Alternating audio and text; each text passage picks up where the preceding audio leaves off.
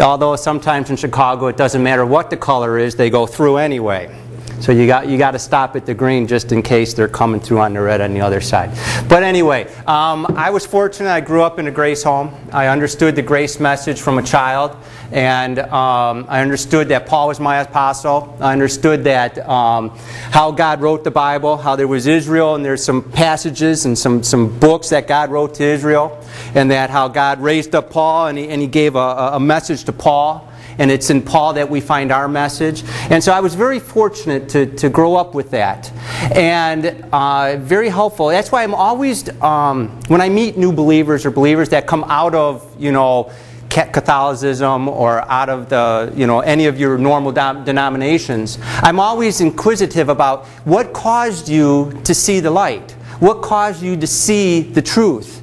And because I never had to come out of some denomination. I never had to come out of, some wrong, I'm not saying we were right all the time, but we understood how God wrote the Bible. And it's fascinating. I was just talking to a lady a little while ago, and we understand dispensationalism, how that God gave some words to different people throughout the Bible, and they're all recorded in the Bible, but they're not all for us to follow. And I was talking to her about this dispensational aspect of viewing the Bible, and she was like, oh, I take the whole Bible. I take it all. And that's not true. And I told her, you're a dispensationalist too. And she's like, no, I'm not. I'm like, yeah, you are. She's like, no, I take the whole Bible. I'm like, no, are you going to go home on Saturday night and slay a lamb in your backyard for your sins? Well, no. Well, I can take you over to Leviticus and show you where you have to do that. Well, I said, well, you're a dispensationalist. Are you building an ark in your backyard because God told you it's going to flood? No. Well, that proves you're a dispensationalist. See, we're all dispensationalists when we come to the Bible. The point is where do you divide the Bible?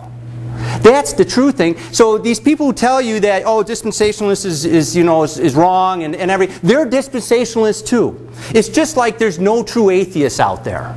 Every man believes in a God. Atheists would just lie to your face. Just like, I've had conversations with atheists, and after a long enough time you talk to them, they admit there's a God, but they're mad at him for something. We'll talk maybe more about that tomorrow if we get to that. But anyway, everybody's a dispensationalist. So it's where do you divide your Bible? So I was fortunate to grow up understanding that God raised up Paul, and he committed some commandments to Paul, and Paul went out as the apostle to Gentiles, and now those of us in the age of grace are to listen to Paul and his commandments, and that's where we find our gospel of the good news of Jesus Christ dying on the cross for our sins. And that's what we're going to talk a little bit about today. So it's really nice being in a place with people that understand all that. And I don't have to worry about certain things because I know you're all right there. Hopefully. Well, you should be. Because that's where God is. And if you want to be where God is, you're going to want to do what God says. Just like, Adam was in the garden. Can you imagine this? Adam in the garden, God tells Adam, stay in the garden and till it. Okay, Adam's doing that, having fun. Planting the flowers, looking at all of God's great stuff in the Garden of Eden. Then Adam sins, and God comes to him and says, get out of the garden. Well, Adam had a choice to make. God told him to do two different things, didn't he? One to stay and one to get out. Wonder if Adam said, I don't want to get out, I'm going to stay right here. He would have been disobedient to God's word, but yet both those things were God's word, right? You have to understand what God's telling you today. Can you imagine if Adam got kicked out of the garden, God physically threw him out, and then Adam tried to get back in? You know what would have happened to him? That sword there on fire, I think would have done him in. Have you guys ever thought about this? And we're not even on topic yet, but this is just for fun. Can you imagine, do you ever think about I got a book on Cain and Abel in the back there. And I'm going to talk more about our ministry a little bit later and maybe more tomorrow. And if you got questions, you can ask me. But just thinking about that sword. That Garden of Eden existed for a very long time back then. And let's say you were born 4 or 5 generations down the line before the flood. That garden was still there. And that sword was still there. Can you imagine your mom taking you on a field trip to go see the sword? I mean, I think about those things. If I was Adam's 5th or 6th generation grandson, and you're living over here, who knows where, and they say, hey, let's go see the garden where Adam was from. That would have been sort of cool, wouldn't it? I mean, you ever, I don't know, maybe I know I do think weird and different than most people, but that's okay. My wife still married me anyway. Yes, yes. The love of my life, and she got me. All of me. Little did she know. But that would have been a cool field trip to go see the sword. Well, anyway, what are we going to do today? Okay, so I did the intro. I'm Gary Miller. You all know that. That's my wife, Lori. I have 3 kids. They're all at home. I got a 23-year-old son, Luke. I got a 22-year-old daughter, Sarah, and a 20-year-old daughter, Grace. Now, I got to think of their ages. I'm really bad with ages, but and they're all single. Anyway, I got their pictures too, if you want to see them. Not advertising, just saying. They are sort of nice, and they're normal. They're not like their dad. They got the genes from the mom, so they're more even keel, and they do good. So anyway, besides that, if any of you have grandkids or whatever, feel free to contact us. Anyway, today, what are we going to do? We're going to talk about some of the basics of what Christian life is about. We're going to talk about what faith is. Now, we're all people of faith, but I'm one of those people that like to really look and see how faith works, the mechanics of faith. Now, we all understand, we've all put our faith in Jesus Christ, hopefully. If we haven't, hopefully by the end of this service you will. Because we're going to make the point and the case for that. But what is faith? And you see, when you talk to the people of the world and you say, you believe, they look at you like you're nuts. Like they look and think like faith is something that's just superstitious. We're crazy, it's silly, because the world likes to look at things that are empirical, that are real, that they can put their hands on. And usually when people think of faith, they think of just blindly following something that you really don't have any assurance of, and that you're just dumb, basically is what it is. They look at you like, oh, you're one of those people of faith. No. We're going to investigate today what faith is, and we're going to see how all men have faith. In fact, God designed man to have faith and to use faith, and we use it in everyday actions that we do. Let's turn over to Romans chapter 4. Oh, I did bring this book up here for a purpose, as you're turning to Romans chapter 4. This is my newest book on creation. We'll talk more about it a little bit later. It's hot off the press. It just came in last month. So I brought a few of them here, and actually I have material in the back. So we'll go over this stuff later. But this is probably, as far as I'm concerned, outside the Bible, it's the best book on creation out there. It lays it out from in the beginning all the way through day 7. And I think I hopefully take care of a lot of stuff in it. Well, anyway, advertisement. You have to have those moments where you stop and you advertise what you got going on. Well, okay, Romans chapter 4. We're getting back into faith. And in Romans chapter 4, we're going to see the definition of faith and how it works and the mechanics of it. You see, I like to take things apart and look and learn how they work. You know what? My favorite television show is Columbo. Okay, now I don't know if any of you guys remember Columbo, if you're as old as I am or not, but Columbo was on a long time ago. And Columbo, the reason I like the show is because he would stumble around and he would find a clue, something that was out of place, and he knew that clue had to lead somewhere, and he would eventually follow that thread and unravel the whole truth, right? Well, that's how I like to do my Bible study. I find something that's really fascinating, like faith, and I like to follow it through and see how it works and the truth that it unravels. And in Romans chapter 4 here, verse 20, we're going to see some things about faith and how it works. He's going to take us to Abraham, but verse 20, let's just start there. Who he staggered not at the promise of God through unbelief. He's talking about Abraham. And we'll go up a couple verses in a minute. But was strong in faith, giving glory to God. We're going to see a picture here of Abraham being strong in the faith. Let's go up to verse 17. As it is written, I have made thee a father of many nations, before him whom he believed, even God, who quickeneth the dead, and calleth those things which be not as though they were, who against hope believed in hope, that he might become the father of many nations, according to that which was spoken, so shall thy seed be. And being not weak in faith, he considered not his own body now dead, when he was about 100 years old, neither yet the deadness of Sarah's womb. And he staggered not at the promise of God through unbelief, but was strong in faith. What happened to Abraham here? Abraham's about 100 years old, and God tells him he's going to have a child. Well, even back then, when you're 100, it's really hard to have a child, because the body sort of just died. It doesn't really work as well in the reproductive areas as it used to when you were younger. Okay? And so God tells Abraham, you're going to have a child. And Abraham looks at himself and he says, there's no way I can do that. My body's dead. And he looks at Sarah, and she was just as barren as he was, unable to produce a child. But God makes a promise to Abraham that he was going to have a child. And we learn here in verse 20, there was a promise made. He staggered not at the promise of God through unbelief. Abraham didn't stagger at that promise. He heard this promise, but was strong in faith, giving glory to God. Abraham was strong in his faith in regards to what God told him. Well, in verse 21, we're going to see the mechanics of faith and what is required for faith.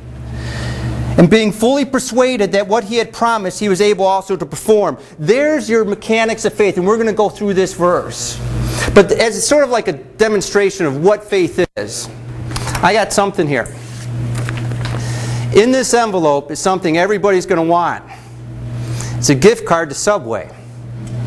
I will give it to the first person that raises both their hands and say, Gary, you're great. Gary, you're great. Oh, right there. She beat you. All right. What's your name? Tammy? Okay, my hearing's going a little bit too. I think I'm reaching those ages. Tammy. All right, we'll talk more about Tammy a little bit later. You don't mind if I pick on you a little bit during this? Okay. Just give me my Subway. We'll see. We'll see. What you just witnessed, though, was faith. Something that came out of nothing. You just witnessed an act of faith, and we're going to describe exactly how that all happened. It's the same thing Abraham does. It's the same thing people do every single day. Now let's drop down to verse 21 and get into this thing. We're going to see the mechanics of it here. And being fully persuaded, he's talking about Abraham's strong faith, that what he had promised, he was also able to perform. Now let's see if these things work. All right, we're talking about faith. The very first thing you need in order for faith to be activated, in order for faith to happen, is a promise. Verse 21, and being fully persuaded that what he had promised, he was also able to perform. For faith to be initiated, the igniter, the spark that starts any type of faith is some type of promise. Okay? Now, what is a promise? A promise is a statement or a declaration of something that's going to take place in the future. Okay? That's what a promise is. You can't promise things that happened in the past, because we can't really go back in the past and undo anything in the past. You can only make promises about the future. I made a promise to Tammy that I would give her a gift card. Well, not to her. I made a promise to actually all of you. And she did something. Now, she either acted out of faith or she acted out of greed, I don't know. Or hunger. Maybe she's hungrier than the rest of you. But we'll find out later what drove her. Maybe her hunger and her greed drove her to have that faith. But we'll see. But the very first thing you need to have is a promise. That's very first. And promises, the thing about promises, they're really easy to make, aren't they? We can all make promises. I made a promise with Tammy already.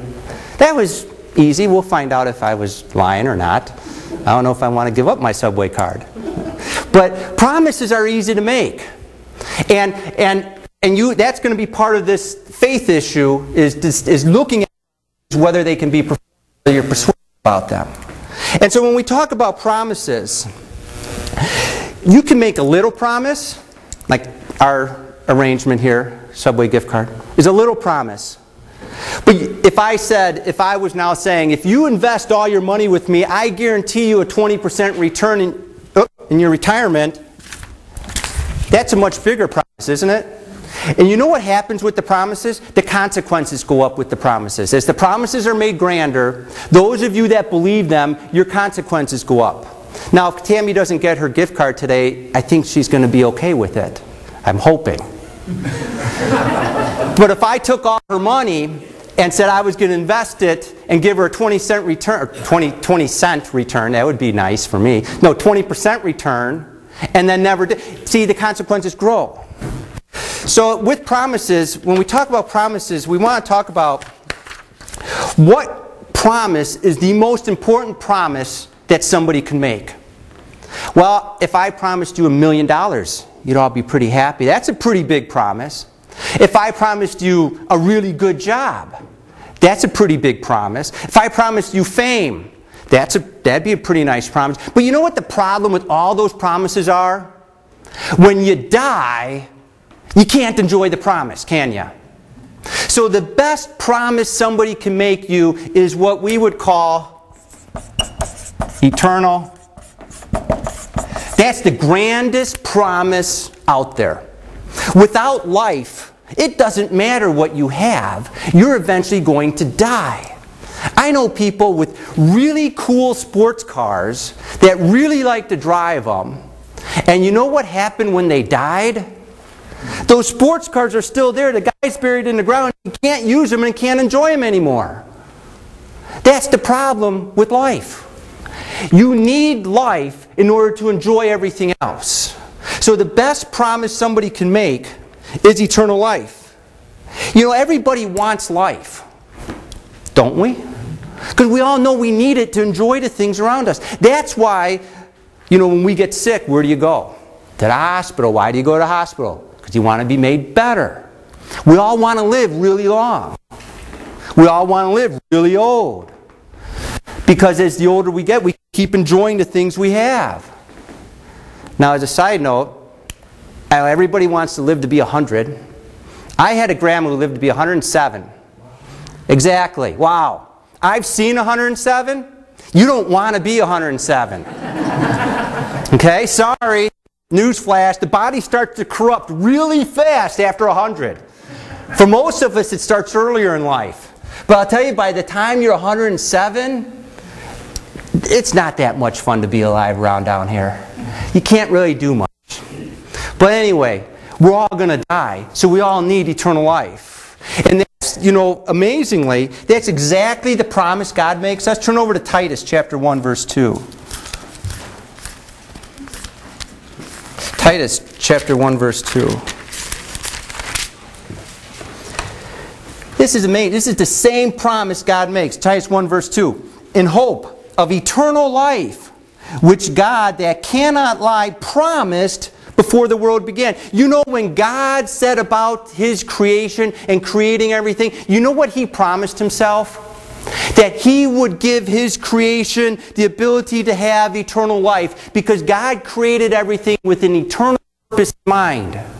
God never created with the purpose that He was just going to discard it after 1,000 years or 1,000,000 years, or it would run down. God created initially with the promise that He wanted His creation to be able to enjoy Him forever. So He made a promise of eternal life. That's wonderful. I go through that a little bit. Give you insight into how loving and how caring God is that when He set out to create, He created a creation that He wanted to live with Him forever. That's cool. That tells me a lot about God. God's great to worship. He's a great God. He takes care of us. He's thought about everything from before He made anything. So God makes this promise. We'll put God here. God makes the promise of eternal life. The biggest, best promise that could be made. There's no bigger promise that somebody can make. Well, you know what? God's not the only person, though, that's promised eternal life. There's another person out there that has promised eternal life. And that's Satan. And a lot of men who follow after him.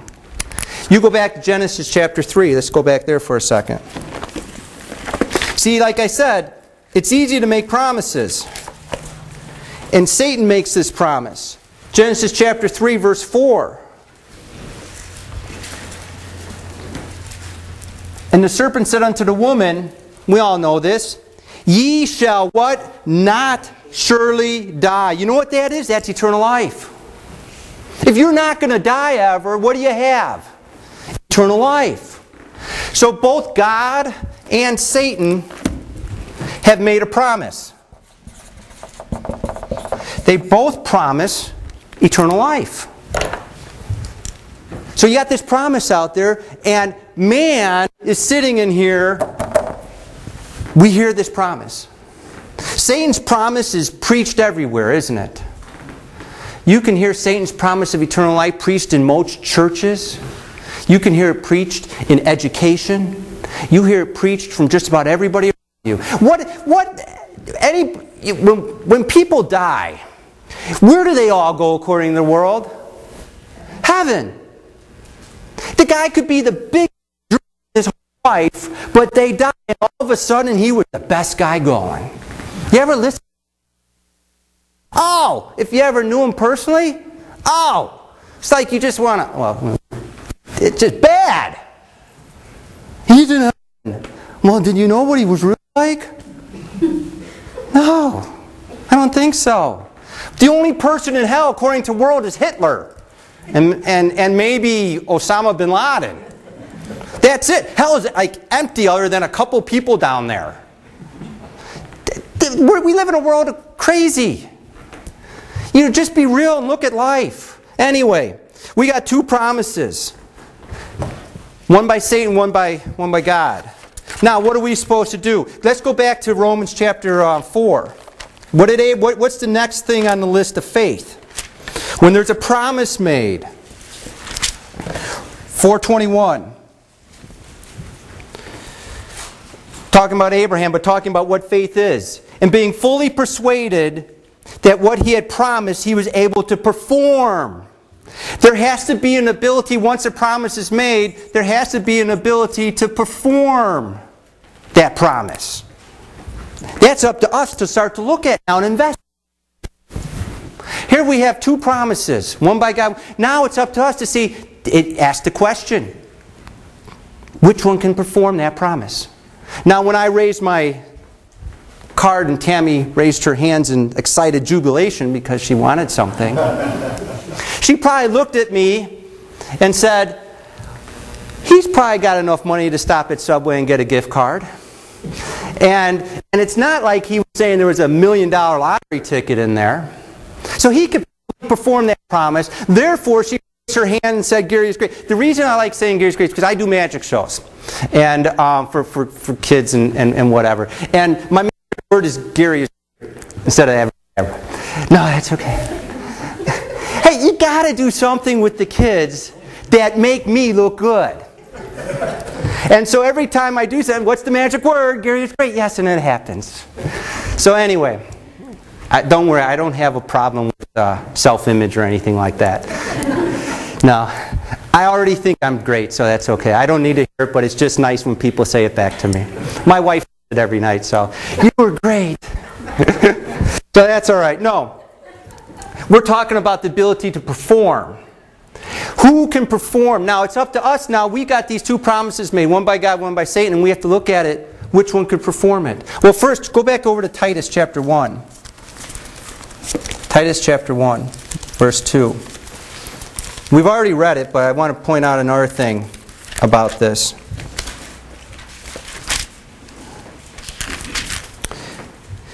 In hope of eternal life, which God... Who made the promise? God made the promise.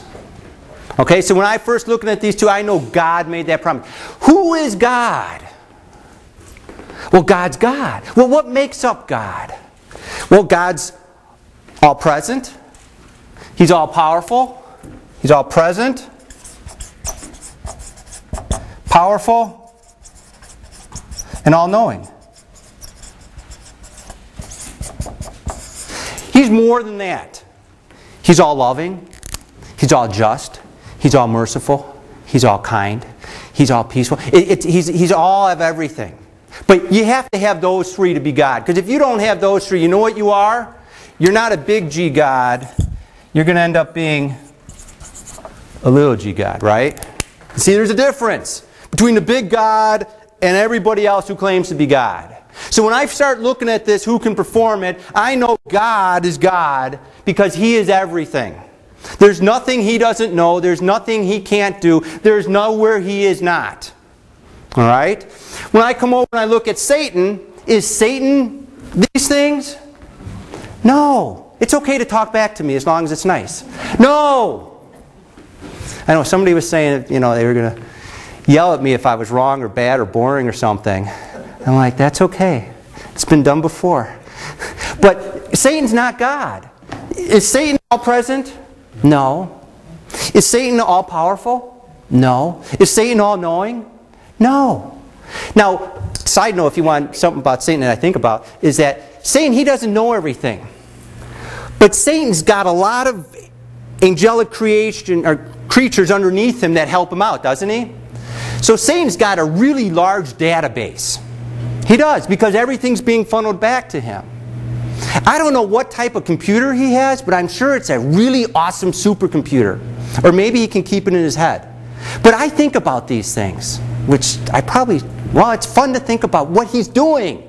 Because he's not all-knowing, but yet he wants to be. So he set up a network through his angelic creatures that are following him to help him accumulate knowledge. But he will never be all-knowing. Therefore, he's a little g God. So therefore, when I start to look at this promise, I start to say, maybe God can do it. And Satan can't, because Satan's just a little g God. And that's a really big promise for somebody to make. Well, let's continue down Titus chapter 1, verse 2. In hope of eternal life, that God that cannot lie. See, this is one of my favorite verses. Every time I come to the Scripture, well, not every time, but a lot of times I come to the Scriptures, this verse pops in my head first. Every time I read this book, I know God is not lying to me. Isn't that awesome? God tells you exactly how it is. We're going to get over to Romans a little bit, and He's going to tell you, man, it's no good. Terrible. That was my problem, well, maybe not my problem, but that's sort of how I raised my kids. I was real with them. If they were good at something, I said good. If they were bad at something, I said they were bad. I never gave them that full imagination they were going to be good at something when I knew they were going to be bad.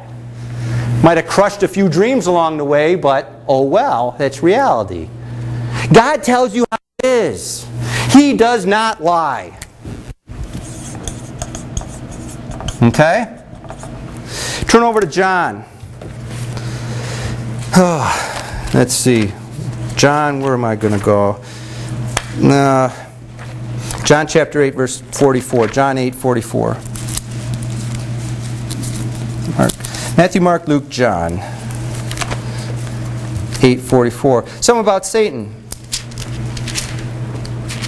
8:44, we probably are familiar with this passage. Ye of your father the devil, talking about Satan here. The lust of your father he will do. He was a murderer from the beginning, and abode not in the truth, because there was no truth in him. When he speaketh a lie, he speaketh of his own, for he is a liar.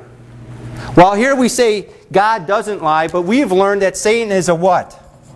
Liar. You starting to see which one you want to believe, maybe? Which one you want to place your faith in? They've both made the same promise. But as we start to investigate and look at each one, we see God's God. God doesn't lie. But Satan, he likes to lie. So maybe he's not telling us the truth about that promise of eternal life. And now, as we start to investigate, can they perform it? They each teach that they can. We touched on this earlier. Satan's got a whole religion out there that teaches man can have eternal life but through your good works, by being good. And some people don't even have to be that good. I mean, if I was unsaved and I had to pick a religion, I would pick one that didn't have really high standards. Because it'd be easier to have eternal life if I had to pick one where I didn't really have to do all that much. I don't know why these people go and pick a religion that's so hard. Oh! I talked to a lady just the other day, and she was Catholic. And as she was younger, one of her things she was going to do was be a nun, but not just a normal nun that was in the cloisters. Then you hear what those people do. Nothing. Or then sit in a dark room and pray for the world. What kind of... That's torture. Pick an easier religion. At least that's how... It's like this. My daughter came home. She tells me one day she's going to go out for the cross-country team. My reaction was, why? I hate running. Why run? Running is torturous to me. Pick something easier. That's why we invented the car. I love getting in my car and driving. She's going to cross country 12 or 14 miles. I'd have a stroke doing that. But I did learn it's fun. You know what was fun about that? It was fun to watch. Because they ran in forest preserves, and I still remember taking my lawn chair out to this beautiful forest preserve or golf courses where they ran. I sat it down, I got to sit down and watch them all run. It was really fun for me. But if I had to pick a religion, I'd pick an easy one. But not everybody does. Some people pick these hard ones. Some people pick that one where they think if they blow themselves up, they're going to go to heaven. Oh! Who would pick that one in their right mind? Not me. Anyway, Satan's got all these... Oh, I don't have my book, but I got a book on Cain and Abel back there that goes through man's religion. You got to get it. You got to read it. And I'll go through more of that maybe tomorrow. But my wife says it's so good, you got to buy 2 because you're going to want to read it twice. I know, she's shaking her head. No, you didn't say that again, did you? She regrets the day she told me that. Because I use it everywhere I go. She's like, no, don't do that one, and then just don't ask me about cats, because I got a good cat joke, but we'll get to that later. No, point is man's religion all comes from Satan. It's all the same. I don't care if you're Jehovah's Witness, if you're Mormon, if you're Islam. It's all the same. It's a works-based religion. You're going to make it. And Satan's lie is standing there at the door saying, you can do it. Well, God says that's a lie. Satan's lying to you. And remember what we started out when we said is the promises get bigger, the consequences get bigger? Well, let me tell you, the consequences of having eternal life, there is no greater consequence than leaving this planet without it, is there? Because the consequence is suffering underneath the damnation of God eternally in hell and the lake of fire. Which I also have a book on hell in the back there, which you got to get. I know. Little advertisements as we go through. But they're good spiritual food for you guys to know and have and eat up. But anyway, let's get back to where we were. We were in John, talking about the devil. And turn back over a page, John chapter 7. Oh, actually, not a page, a couple books. Matthew chapter 7. Close enough. All right, Matthew chapter 7, verse 13.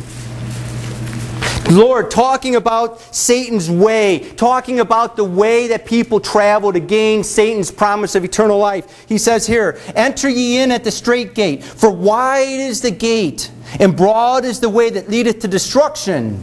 And there be many, and many there be which go in thereat. You see, God knows the way of Satan. There's a lot of people following, aren't there? Look, I got to Bedford today, or last night. I drove through town. Sort of really pretty town you guys have here. Really, really nice. I like seeing from 18 whatever, early 1800s, you know, really, really nice rustic, I mean not rustic, maybe, would you declare it rustic? Maybe it's rustic. Historic place. It's beautiful here. But the problem is, we have a meeting tonight, and there's like, what? The town should be here. You know where the whole town is? Down that. As far as I'm concerned, every a meeting like this place should be beaming out the doors with people trying to get in. Dave should be at the entrance out there trying to get all the cars in.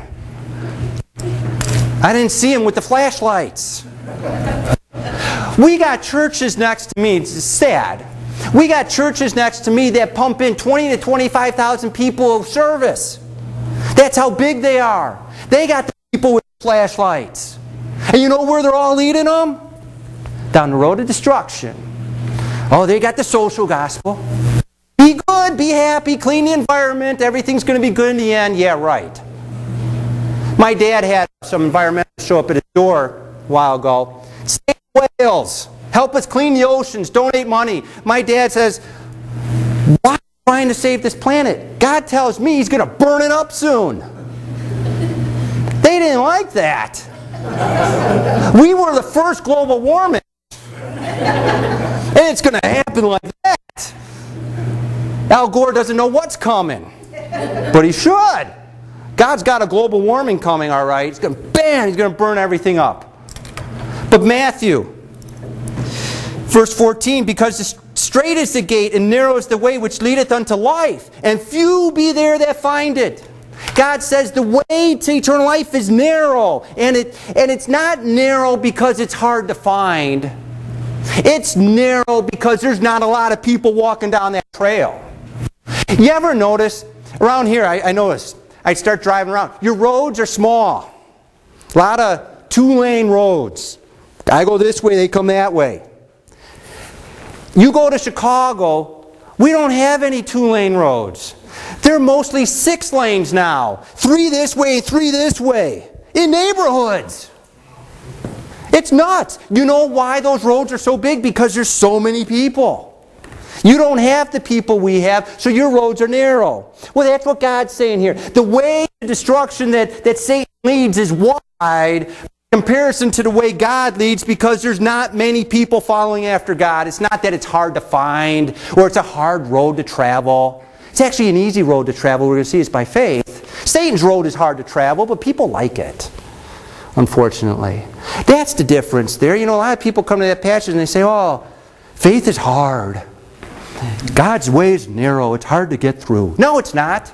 It's just narrow because there's not a lot of people going with you.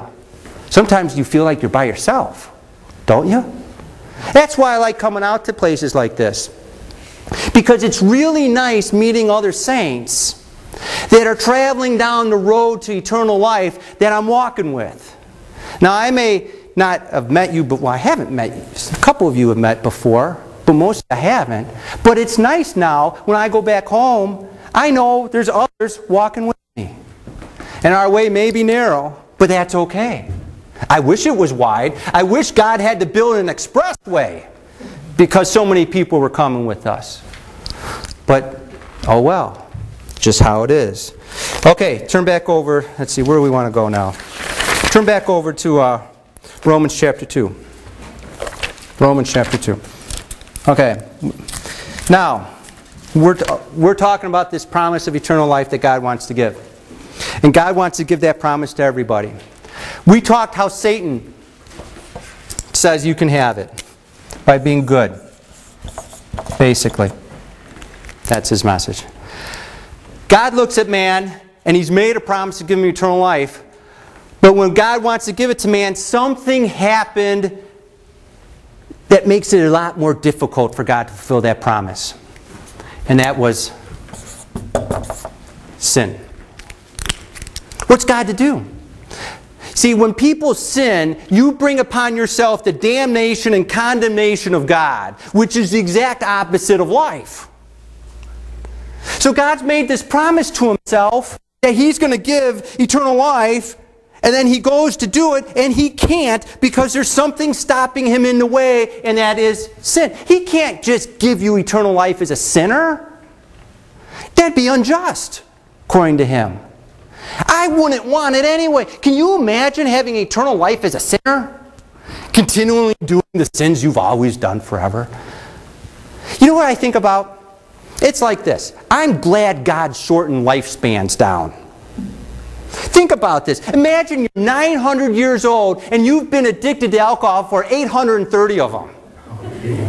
I'm not kidding. We have people who get addicted for alcohol and they die at 70 and they've been addicted for 40 years. Can you imagine being addicted to something for 400 years? You know the evil person you would turn. I'm so glad God took that life from 900 and shortened it down to about 70. Think about it. If you're addicted to cocaine and you're shooting yourself up for 600 years, I'm not kidding. Or any of those sins that people get into. Oh, terrible. Fortunately, that's one of the reasons why God shortened it down, because He knew it didn't take 900 years for you guys to understand this promise and put your faith in Him. He knew you could do it in a relatively short period of time. But anyway, side note, back to where we were. God's got this problem of sin.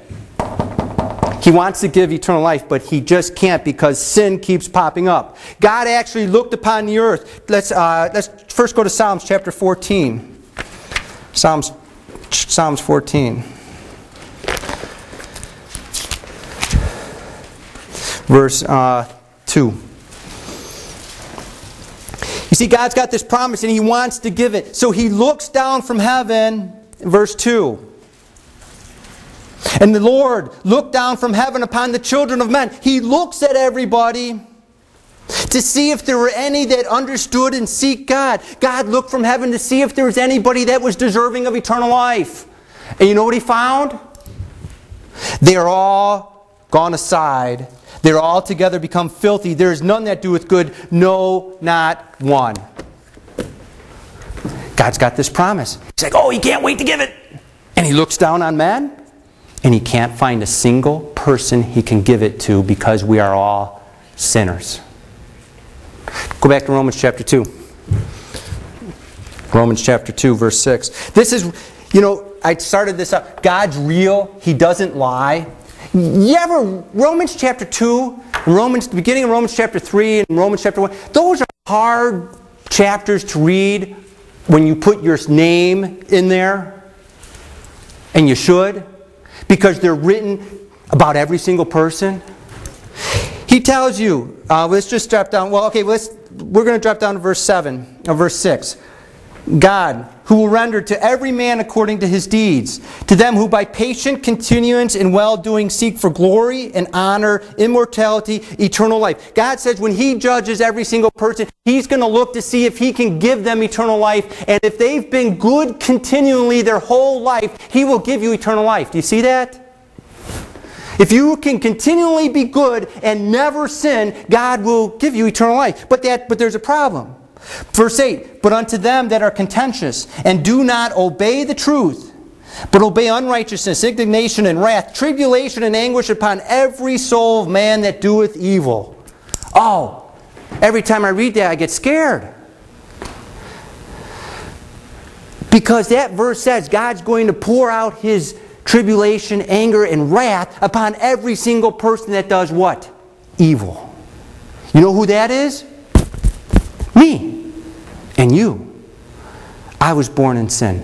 Just because I was raised in a home that knew the grace message and that knew who Jesus Christ was, I was still born a sinner.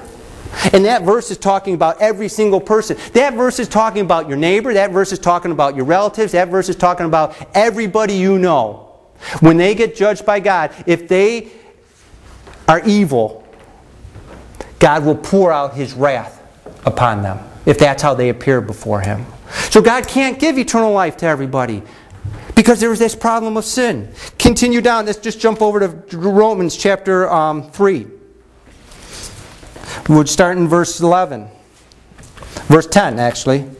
As it is written, there is none righteous, no, not one. There is none that understandeth, there is none that seeketh after God. They're all gone out of the way. Doesn't that sound a lot like Psalms? Everybody's a sinner. God can't just willy-nilly give out eternal life because everybody falls underneath the judgment of God. That's the exact opposite of what Satan says, isn't it? Satan says, that's not going to happen. If you're good, you'll get it. God says, no. You're not good. And that's something we all need to know. We're not good people. That's okay. This is like a good therapy session. We can all let it out now. We can all be, hey, I'm not good. It's okay. You can all say it back to me. All right. No, that's okay. You don't have to.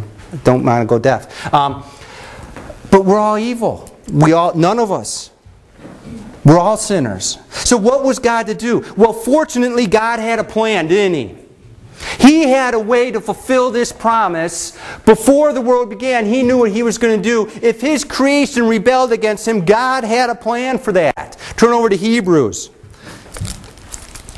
Chapter 10. Hebrews. Chapter 10. This is a great passage. Hebrews chapter 10. We're going to go to verse 4. This passage is like getting in a time machine And God's going to take us all the way back a couple thousand years to right before Christ left heaven to come down and die on the cross for our sins. This passage is a conversation God had within himself. And this is what was in the mind that they were talking about. Verse 4. For it is not possible that the blood of bulls and goats should take away sin. You know, God gave the law. And he gave animal sacrifices to people. But you know, even with that, man still wasn't good. Even if you did all those animal sacrifices perfectly, you were still evil. Because God says the blood of bulls and goats could not take away sin.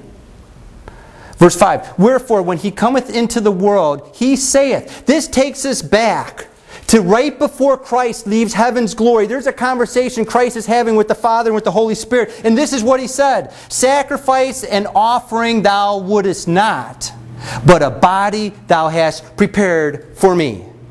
Christ says to the Father and the Holy Spirit, the animal sacrifices didn't do it. But there's a body that's being made for me. You know where that body was being made? The womb of Mary. There was a special body that was made that could house both God and man together. Do you see that? You know, you ever... This is what I don't get. This is the... Luke, go to Luke chapter 1. I'll just throw this in for fun. Hopefully you guys... Matthew, Mark, Luke chapter 1. You ever have somebody come up to you and say, oh, you're King James. You're King James. You're wrong. Bible's wrong. Look, they'll take you to verse 35. And I don't know if you've had this happen to you. I've had this happen to me. But I just gave you the answer to one of the big things. They say, well, verse 35, and the angel answered and said unto her, the Holy Ghost shall come upon thee, and the power of the highest shall overshadow thee. Therefore also that holy thing which shall be born of thee shall be called the Son of God. They say your King James Bible is wrong because it just called God a thing. Do you see that? I don't know if you've ever heard that argument before. I have. How can that be a thing? I just gave you the answer in Hebrews. What did Christ call that was being made for him? A what? A body? Do you see? Let's go back to Hebrews now. Hebrews chapter 5. I should have told you to keep your finger there. Hebrews chapter 5. Chapter 10, verse 5. Boy, I'm losing it now. It's past 8 o'clock. I'm usually in bed by now. No, that's okay. I'm just waking up. I just found out I'm staying over at the Travel Lodge. I was telling my wife all day, can't wait till I get home and go to sleep, get a good night's sleep tonight. I just found out I got the worst neighbors that could have moved in next to me. They are rambunctious and wild. Pulled in, they had their music blaring out of their car so much. I thought the gang down the street from Chicago just moved in next to me, and here it's Dan Gross. You haven't seen nothing. Exactly. I was looking forward to getting over there and putting my head on the pillow. Now I know it's going to be all wild stuff. So I got to get back to the hotel and request a different room. One away from the Grosses. You need a different hotel. Oh no! I might be sleeping in the pew. Actually, this is bad. I went to a conference earlier in the year, and I got there about 2 in the morning. My daughter and I pulled in, and this was one of those rushes. They don't, the middle of nowhere, everything's very, very primitive and rustic. Well, I ended up sleeping on the pew because I got sleeping. So I might be on the pew tonight, and quieter than over at the hotel. So if you come in tomorrow and you have to wake me up, it's okay. You know what happened and who to blame. It's terrible. Okay, Hebrews chapter 10, verse 5. Wherefore, when he cometh into the world, he saith, sacrifice and offerings thou wouldest not, but a body thou hast prepared for me. That thing in Luke chapter 1 is this body. Christ calls it a body that's being made for him. In burnt offerings and sacrifices for sin, thou hadst no pleasure. Christ is talking to the Father. You've had no pleasure. Verse 7 is a great verse. Then, can you imagine Christ saying that? Then said I. Lo, I come in the volume of book it is written of me to do thy will, God. Christ says it's in the volume of the book, this book. He's going to leave heaven and do something that Him and the Father and the Holy Spirit have planned to do for a very long time. That's amazing. Christ could have said, I don't want to go now. Look at those guys. They're not worth it. And He would have been right and just in doing that, wouldn't He have? I look at mankind. I don't think I'd die for any of them. I'm scared to die anyway, but that's another story. No, I'm not. I just tell people, I hope when I die it's quick. And I tell people, don't tell me anything you don't want people to know, because if somebody gets me and they start to interrogate me and they come at me with a needle, I'm going to tell them everything. So I'm scared to death of needles. All it's going to take is one little needle and I'll be like, oh, wait, whatever you want to know. No, but Christ says, lo, in the volume of the book, I come to do thy will. Verse 8, above, when He said, sacrifice and offering and burnt offerings and offerings for sin thou wouldest not, neither had pleasure therein, which are offered by the law. He's saying those sacrifices were useless. Verse 9, then He said, lo, I come to do thy will, God. He taketh away the first that He may establish the second, by which we are sanctified through the offering of the body of Jesus Christ once and for all. Christ says, I'm leaving heaven to do the will that we have planned since the beginning of creation. Isn't that cool? You just sat in a conversation that God had with Himself. Now let's fast forward to where we are. Okay, now, time machine's over. Pretty neat though. That's fascinating when I read that. So Christ says He's going to come and do something to pay for that problem. And you know why He's doing that? He's doing that so God can fulfill His promise of eternal life. You see how all that works together? Isn't that fascinating? So what's God do? God comes down. Turn over to Philippians chapter 2. Philippians chapter 2, verse 5. God comes down. And what's He take upon Himself? That body which was the flesh of men. Let this mind be in you, which was also in Christ Jesus, who, being in the form of God, thought it not robbery to be equal with God. That verse is awesome. God, Jesus Christ, does not have to rob God of stuff to make Himself God. Do you get that? You know, if I want to be as wealthy as some people, you know, wherever, I might have to break into their house and steal some of their money so I could have what they have, right? Well, Christ doesn't have to break into God and take anything to be God, because Christ is everything God is. He doesn't have to rob God. You know who teaches you have to rob God? Satan. Satan's robbing God all the time. He wants to rob Him of eternal life. And all those things. I go through that in my Cain book too, so there's another reason to get it. Robbing God. The church today, religion, is trying to rob God of everything. And God's like, no way, you're not stealing from me. I know, I shouldn't use the word ain't. We're in the north. When I go down south, I can say ain't, but not up here. Okay, so I got to watch that.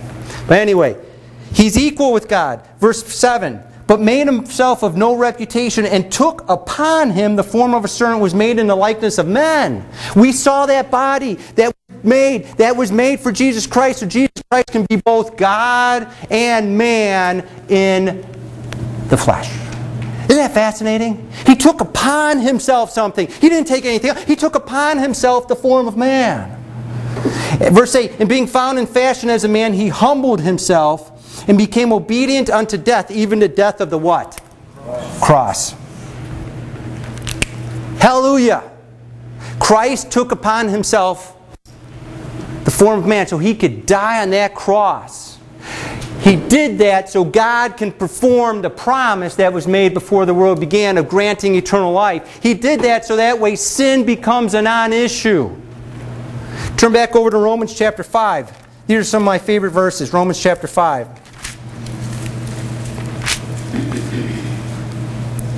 Verse 6.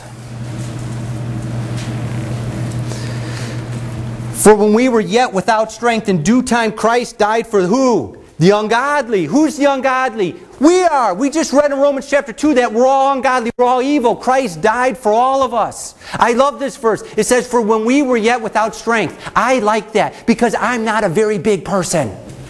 I'm a skinny little guy. I've never had the strength to do a whole lot. It's okay. I was at a conference, and there you could teach. It was really one of those that you just, in the farm field basically. So we're on our shore. I was teaching there, and one of your guys called me pelican legs. My legs are like this big. That's okay. I don't care. I don't have the strength maybe some of the other people do. I've learned to deal with that. A lot of years of therapy. No, it's okay. The steroids, they didn't work. No, I actually didn't, but that's okay. I maybe should have, but it doesn't really matter. This verse is wonderful, though. This says, for when we were yet without strength. I don't have the strength to get to heaven. I can't reach up and get it. You know that? I can't be good enough to get it. I love this verse. All of religion should be following this verse. They don't have the strength to do it, but they think they can. That Catholic thought that if she went and got that, what's that word again? Cloistered? Cloistered. I have a real problem with words reaching my tongue. And they come out wrong. So a lot of times I have these words that we, like made up words by Gary. They're like 2 or 3 words all put together. And so cloister is a word that I can already tell I'm going to have a hard time getting from here to here because it's not a normal thing to say. But anyway, she was going to be cloistered, hoping she could get eternal life, doing good, and that was never going to work. She thought through her own strength she could pray enough and be holy enough and make it to heaven. You know what? That was never going to work. I like reading Martin Luther. I know who came to the Catholic movement years and years ago. And when I read him, he talks about being at the bedside of priests he revered, priests he thought were good their whole life, and seeing them die in terror because they never knew if they did enough good when they went and met God. That was one of the things that caused him to rethink what he was being taught. He saw men who he thought had done so much good, wore the hair rags, walked on their knees for miles, whipped themselves, and these died in fear because they never knew if they had done enough. If I were to die, I know I haven't done enough, and I'm going to die happy because I know He did enough for me. It's not on me. I am so glad I didn't do anything for it. You know that? You know what I find when I work stuff or do things? I break things a lot. I hate that. I had to switch out an engine the other day on one of the lawnmowers. I do landscaping and stuff like that. And I had to switch out an engine. And I put the old one off, put the new one on, got it bolted up, had to redo some stuff on it. And then I go to put the muffler on. Well, it's a different muffler than the old engine. So I go to put it on, and here I can't get it on because the engine's on the lawnmower already, and I got to take the engine off to put the muffler on. So I had to undo all the work I just spent 2.5 hours doing. Then I'm back under there, taking off the same bolt I just put in. You know how frustrating that is? That's not fun. But when I think about that and I think about my salvation, I'm like, oh, good. I didn't have to do anything for my salvation because Jesus Christ, He did it all. He did it all for me. I thank God for that. So when I'm at home and I go to bed at night, or if I'm going to die, I don't plan on being scared unless if there's a needle around. But man, that's going to be wonderful. Can you imagine closing your eyes knowing you're going to wake up with the Lord? Oh, that's great. To be absent from their bodies, to be present where? With the Lord. That's wonderful. So Jesus Christ comes and He dies for those who have no strength. Down to verse 8. But God commendeth His love towards us in that while we were yet sinners, Christ died for us. You know all that stuff we read in Romans chapter 2? That was to prep you to the fact that you are a sinner. You need a Savior. Jesus Christ. Where is He? Right here. So when I start to investigate which one could fulfill the promise, I see God over here with the promise. He's God. He doesn't lie. And then I see what God did for us. And you know what? Jesus Christ is God, isn't He? Whose blood was shed on the cross according to Acts? It was the blood of God. Is that a little g God or a big G God? Big G God. Does that mean Christ is all these? Exactly. You know, Satan's over here. He's got other. Satan's not stupid. He sees God's got a Jesus. Satan says, oh, I need some Jesuses on my team. You know who has got... You ever have a Jehovah's Witness come to your door? You know who they have on their team? A Jesus. You ever talk... You start talking to them, they got a Jesus too. But their Jesus is not this Jesus. Their Jesus is not God. Whenever I talk to a Jehovah's Witness, I take them right to Jesus. Who's your Jesus? Is he all powerful? Is he all knowing? Is he all present? No, no, no. Well, then you got a different Jesus. You know who else has a Jesus? The Mormons. They got a Jesus. So you got to be careful what Jesus you're believing. You know who also has a Jesus? Islam. Whoa! You guys know that, don't you? They have a Jesus. Those Jesuses cannot save you. You put your faith in the Jesus of Islam, you're going to hell. Your faith in the Jesus of the Jehovah's Witness, you're going to hell. It's a one-way ticket right there. Because their Jesus is not God. Their Jesus is a little g God. And anybody that comes along and tells you to believe in a Jesus that isn't all these, you know what you're listening to? You're listening to the devil's Jesus. My Jesus of the Bible is God. Big G God. I can't get saved through a little g Jesus, can you? Because He's not God. I can't get saved through the Mormon Jesus.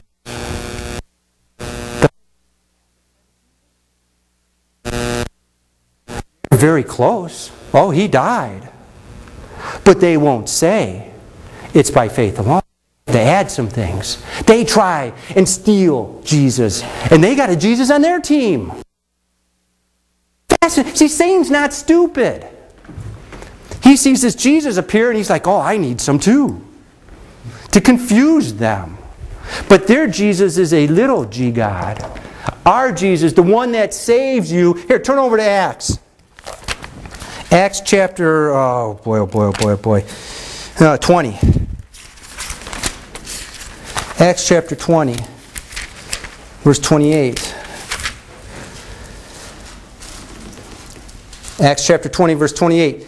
Take heed therefore unto yourselves, and to all the flock, over which the Holy Ghost hath made you overseers, to feed the church of God. You see that God? Is that a big G God? Oh yeah, it is. That's this God right here. Which He hath purchased with His own blood. Who's that talking about? Who made the purchase with His blood? Jesus Christ. This verse just told you Jesus Christ is a big G God.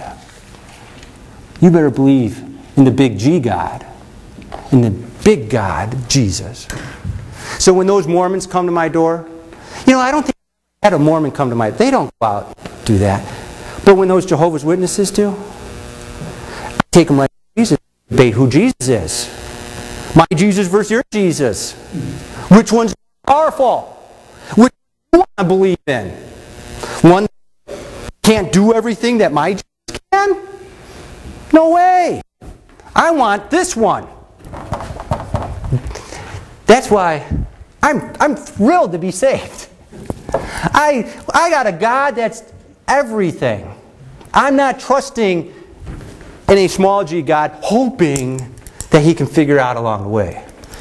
Let's get on to this. So, back to Romans chapter 4. What's the last thing in faith? Yeah, okay, we'll get it done here in a little bit. And being fully persuaded that what He had promised, He was also able to what? Perform. God made a promise. He can perform it. Then the last thing in faith is being persuaded. is comprised of the 3 P's. You ever watch Wheel of Fortune and they have that clue up there that says same letter? Nobody watch Wheel of Fortune here? Boy, I guess not. Okay, some people do. They got little things, guess what the words are, and they got this one puzzle where same letter, where the whole first letter is the same for every clue. It's the same thing here. You can call me Pat Sajak and Vanna White. No, that's okay. It's the 3 P's of faith. Faith is comprised of these 3 things. You have to have a promise. You have to then be able to perform it, and the person you've made the promise to has to be persuaded. Look at Abraham. God made Abraham a promise that he would have a child. Verse 21, Abraham, talking about Abraham's faith, it says he was fully persuaded. Abraham was persuaded. That's the last step. That's what makes faith. You need these ingredients to make faith real. This is a dish, a cake you bake. You need a promise. You need some performance ability, and then you need to be persuaded that it can happen. That's what faith is. And Paul and Abraham was persuaded. Let's turn over to 2 Timothy chapter 1. Oh, this is one of my favorite verses too. You're going to see why. 2 Timothy chapter 1, verse 12. Oh, this, hopefully you all really enjoy this verse. And if not, hopefully you do after we go through it. For then, this is talking about Paul. For the which cause I also suffered these things. Nevertheless, I am not ashamed. For I know whom I have believed, and am persuaded that he is able to keep that which I have committed unto him against that day. Paul was persuaded about some things. Do you see that there?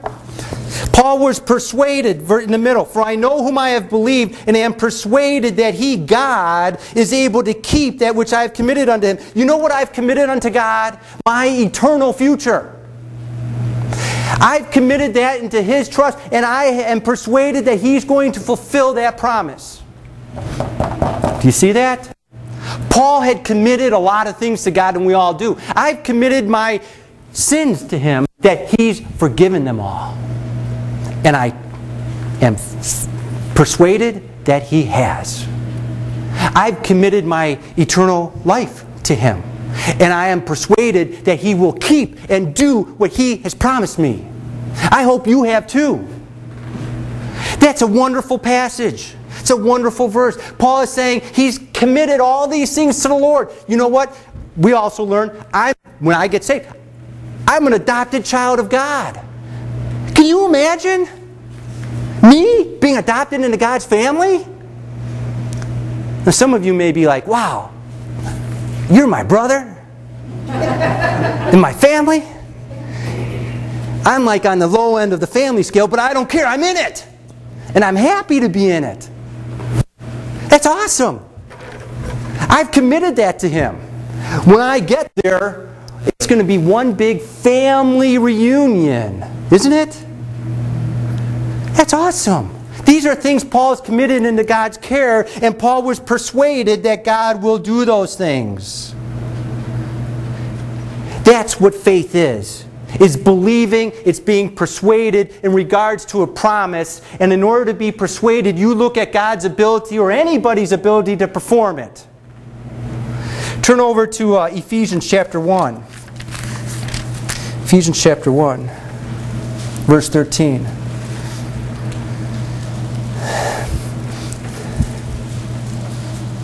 In whom also ye also trusted, after ye heard the word of truth, the gospel of your salvation, in whom also that ye believed. You see, believed, trusted, being persuaded are all the same.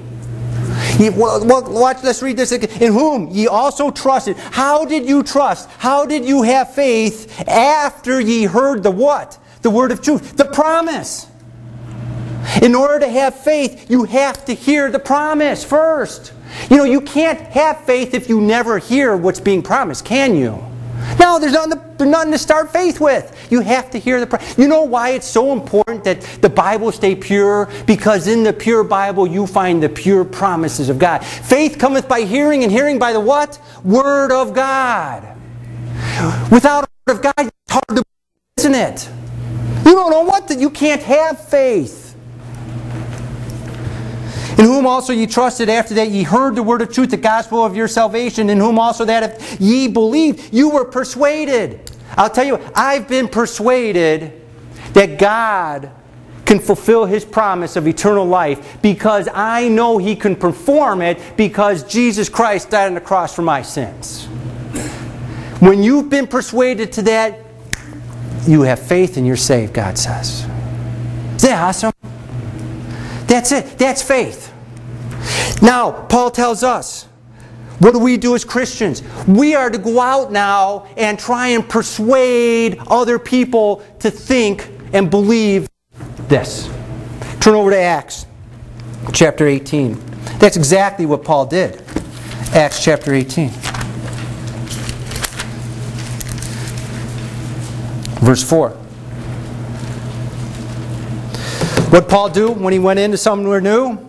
Acts chapter 18, verse 4. And he reasoned in the synagogue every Sabbath and did what? Persuaded the Jews and the Greeks. Reasoning, persuading, trying to get other people to see the facts of the matter. See, unsaved people are over here. It's our job now to go out and try and persuade them to believe in the big G God. That's my job now. So I go out and I try and persuade those. Go to Acts chapter 24. Acts chapter 24, verse 25. Paul, again, when he's dealing with people. And after certain days, when Felix came with his wife Drusilla, how would you like to have a name Drusilla? Oh! What kind of mother gives their name? Is anybody here named Drusilla? Good. I can make fun of the name then. Who wants to be named Drusilla? It sounds like Dracula. Oh, terrible. There's some names in the Bible I would not want to name my kids. We all pick the good ones. Mike, John, I picked Luke, Sarah. No one picks Drusilla. Well, anyway, when she was a Jewess, he sent for Paul and heard him concerning the faith in Christ.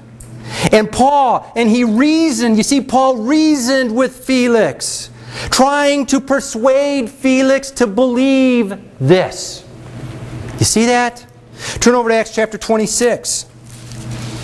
Paul did the same with King Agrippa. King Agrippa calls Paul in, and Paul recounts everything to him. And King Agrippa in verse 27 says, verse 28, actually, we'll just go to verse 28. Then Agrippa said unto Paul, Paul just got done reasoning with him. King Agrippa says, verse 28, then Agrippa said unto Paul, almost thou persuadest me to be a Christian. Almost persuaded me. But he wasn't. You see, persuading is the issue of faith. You have to be persuaded in regards to a promise that can be performed. That's faith. That's what it is. And as we go out, we are to persuade others and try and get them to see. We know in 2 Corinthians chapter 5, we're almost done. I know some of you are like, Dan's got to get back to the hotel. He's got a party to start up. I saw him passing out flyers. I didn't know what they were. Now I know what they were. Show up. 9 o'clock party time. 118. Oh no. I could keep teaching and keep you here, and then you couldn't have your party. But that's all right. Maybe we'll just have it here. Where were we? 2 Corinthians chapter 5, verse 11. Knowing therefore the terror of the Lord, what do? We what? Persuade men. Isn't that awesome? We go out and we persuade them. You better know this stuff. You know, if you want to be a good persuasive, I don't even think that's a word. Persuasive person, speaker? Persuasive speaker. That's it, right? Persuasive speaker. You have to know the subject you're talking about, don't you? If you don't know what you're talking about, it's going to be pretty hard to persuade some people to to what God's doing. You have to know this. Then you're a better persuader person. Right? Sort of like mailman, I'm a persuader person. I guess. I don't know. Maybe you've never heard those two words put together. Neither have I until right then. But it sounds pretty good. Persuader person. Oh well. Where were we? Turn over to Hebrews chapter 11. We're almost done. Hebrews. I know. Your fingers are getting tired. That's okay. That's why God gave you 10 of them. One gets tired, use the other 9. Hebrews chapter 11. Talk about faith. We'll just drop down verse 13. And these all died in faith, not having received the what? Promises, but having seen them afar off and were what? Persuaded of them. The Old Testament saints heard promises of God and they were persuaded to them. Therefore they had faith. Therefore we'll see them in glory one day. Because God was able to grant eternal life to them. Look up a couple verses. Sarah. Sarah does the same thing. We'll just drop down verse 11. Hebrews 11:11. Through faith, this is talking about Sarah now. Also Sarah herself received strength to conceive seed and was delivered of child when she was past age. Because she, what? Judged him faithful. Judging. That's being persuaded. She looked at the promise of God and said, He is faithful. He can perform it. What's the verse continue on? Who had what? Promised. See, Sarah heard that promise of God and she thought about it and she said, He can do it. And she had faith. These are the 3 components of faith. That's how it works. That's what makes it up. Last thing. We'll just throw this in for fun. People say, increase my faith, Lord. How many times have you heard Christians say, oh, if only I had more faith. If only I had faith like Samson. Or maybe not Samson, but yeah. Pick your hero. I was never going to be a Samson, as I already told you. I could never lift the weight over my head. Football was not my sport. In fact, no sports were my sport in high school. But that's okay. Math, if math was a sport, I would have excelled. But it wasn't. I would do my math test and get 100 on it and nobody standing there cheering for me like the football player did when he scored the touchdown. Bummer. Man, I wish I could rearrange society. I would make it different. Anyway, that's my dream. No, that's okay. Talking about, how do you increase your faith? Well, it's not that complicated. When you hear another promise of God, what do you have the ability to do? Be persuaded with it and have more faith. Faith cometh by hearing, hearing by the word of God. The more promises you hear, the more faith you can have because the more you can believe in. You know, God promises me that all my sins are forgiven. I am persuaded to that, therefore my faith has just doubled now. God promised me I am a child of God. I have been adopted into His family. I'm persuaded to that, therefore my faith has just tripled. Exponentially. Between double and triple and exponential. Woo, math, hard stuff. But anyway, I won't even go into it. Doesn't matter. But your faith grows when you hear promises of God and you believe them. That's how your faith goes. God doesn't sprinkle faith over the side of heaven and say, here, you can have some and you can have less. No, His promises are all there. We can all have the same amount of faith if we all believed every promise of God. And that's where we all should be. But that's what faith is. So hopefully today, you've been persuaded in your mind that God is worthy to be believed in regards to the promise of eternal life. And back to this. I know we were going to get back to this.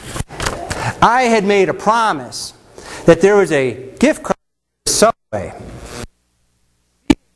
Faith in her head can do that.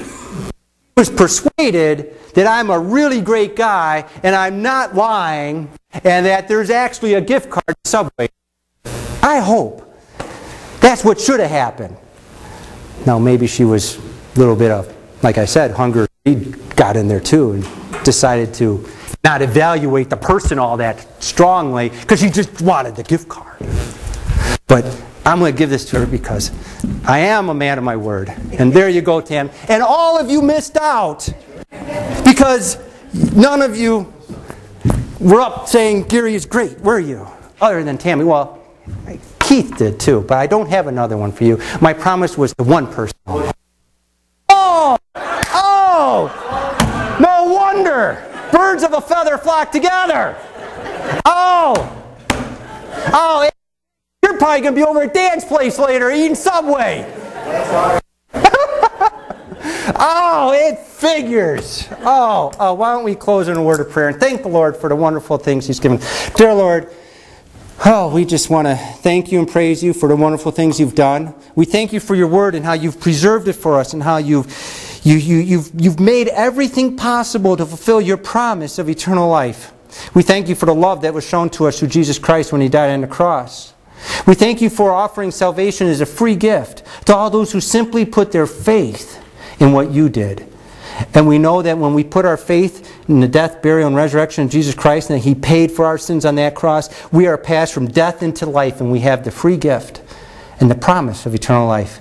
May, if there's anybody here that hasn't done that, may they be persuaded tonight and believe what you have done for us and become part of the family of God, and we can celebrate forever and ever in all eternity in your wonderful glory. In your name, amen. All right.